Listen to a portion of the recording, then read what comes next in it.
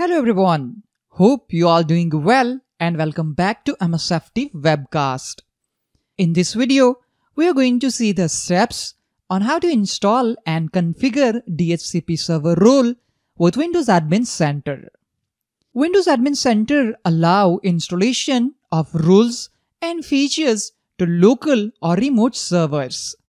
You must be logged on to a Windows Admin Center as an administrator to install or uninstall rules, role services, and features. In the first step, we will install DHCP server role on our domain controller using the Windows Admin Center. Click on WS 2022-DC01 to connect to our DC. Scroll down and click on Roles and Features. Using Roles and Features menu, we can install and uninstall roles and features on the selected server. Click on the server role which you want to install. In this example, we want to install DHCP server role on the selected server. Click on DHCP server. You can also select a server role checkbox. At top bar, click on Install. This will install DHCP server role with DHCP management tools on the selected server. Restart is not required for DHCP server role installation, so we are not going to select it. Click on Yes to continue with installation. Wait for the installation process to finish. This will take few seconds to complete the installation of DHCP server role on our domain controller. We can see the confirmation message that it has completed installation of DHCP server role on the destination server.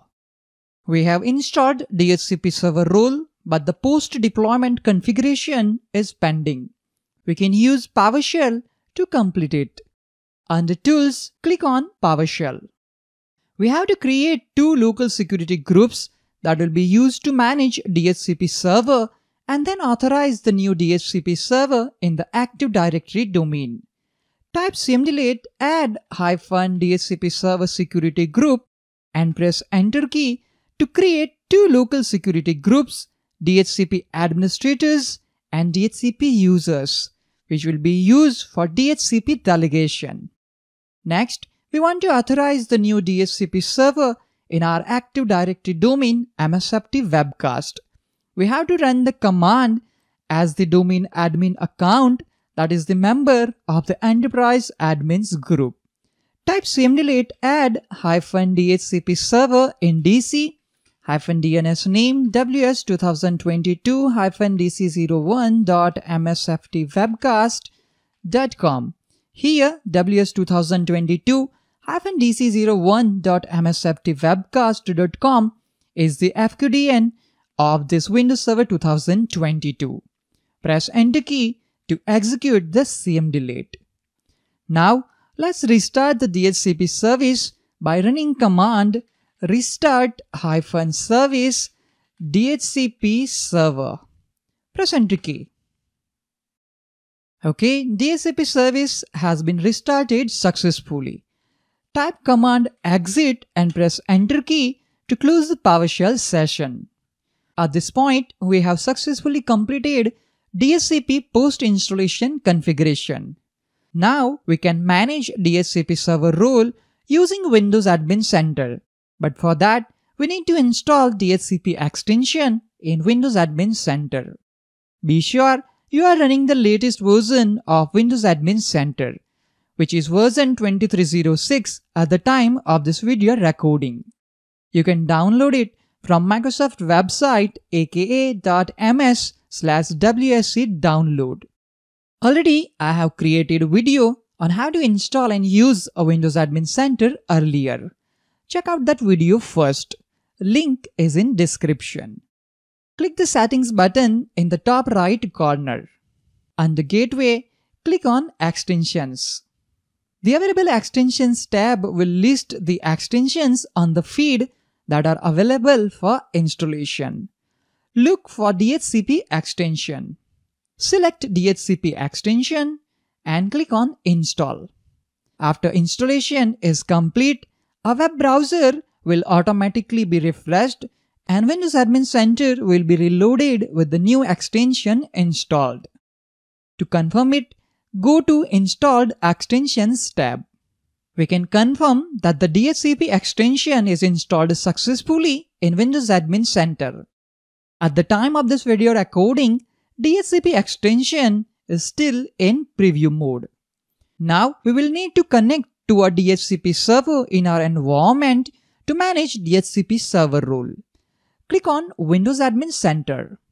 Click on WS 2022-DC01 server to connect it.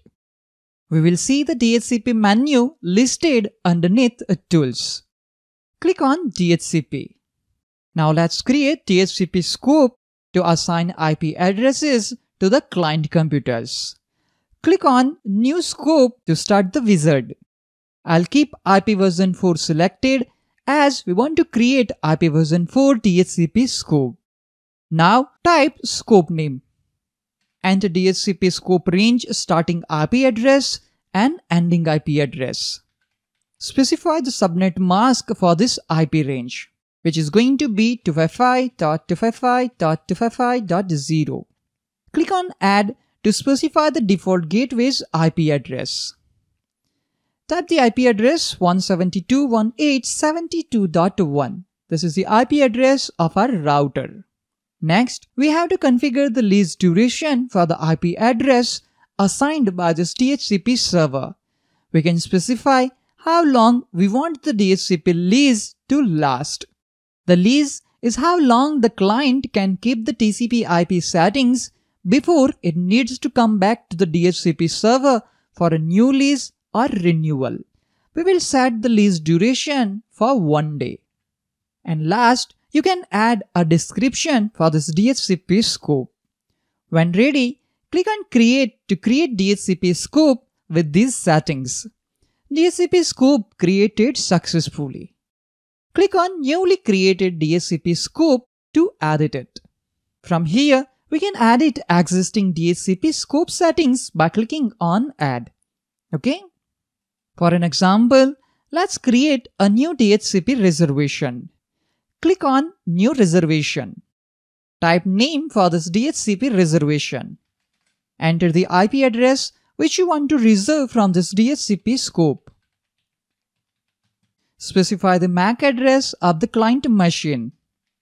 After you specify the MAC address, click on Create to create new DHCP reservation. We can confirm that the DHCP reservation has been created successfully. Now, our DHCP server is ready to assign IP addresses to the client computer on the local network. Here, we also have other options like deactivating this DHCP scope, or we can click on Delete to delete this DHCP scope from the DHCP server. So this is how we can install and configure DHCP server role using Windows Admin Center. But we need DHCP extension in Windows Admin Center to manage the DHCP server role. That's all for this video on how to install and configure DHCP server role with Windows Admin Center. I hope you found this video helpful.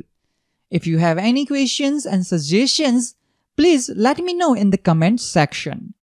Thank you all for watching this video. Have a nice day.